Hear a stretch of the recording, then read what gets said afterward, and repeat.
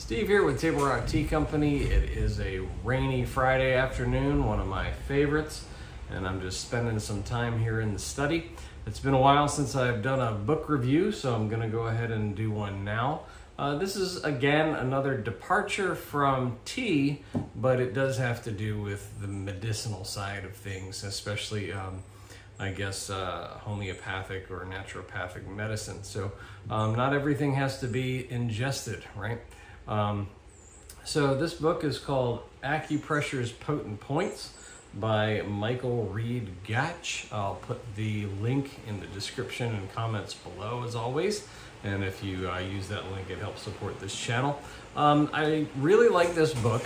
I do believe that there is something to acupressure and something to acupuncture, although acupuncture is significantly more advanced. I don't think that's something that most people should do or attempt. And I'm going to give you a little bit of my take on acupressure. And I don't subscribe to all of the religiosity around it, the spiritualism side of it. I don't believe in chakras or any of that kind of stuff. But I do believe in neural pathways. I work in surgery. I've been a surgical nurse for the last 3 decades. And yeah, so there's definitely something to be said for how nerves work. We have kind of running jokes in the operating room about different kind of naturopathic things, because sometimes people can take those things too far. But I do believe that in their proper place, they have a proper place.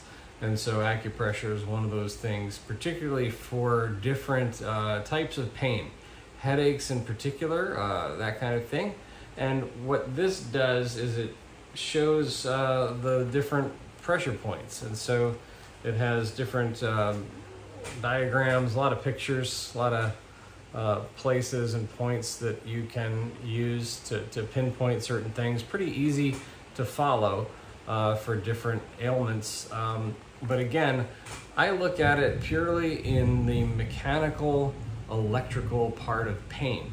So I believe that what's happening, and again, there are a lot of theories, but I believe what was happening with acupressure is essentially you have different nexus points of nerves that when you push against them and put pressure on them, they will short circuit some of the other signals to your brain. That just seems to make good biological sense to me.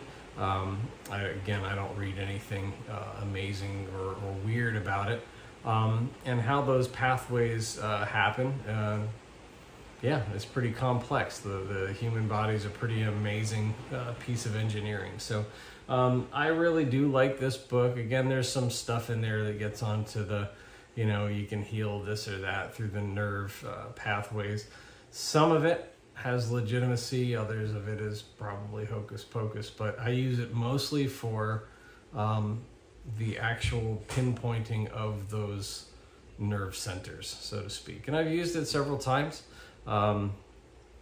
with good results. So yeah, as far as the acupuncture goes, I think you really need to go to China for that and study under pretty formal training to really do that right. But anyway, this is one of those books that's a good little side note to have in your medicinal arsenal. Again, Acupressure's Potent Points. So check it out on Amazon. And yeah, thanks again for watching. Stay tuned to see what else is brewing here at Table Rock Tea Company.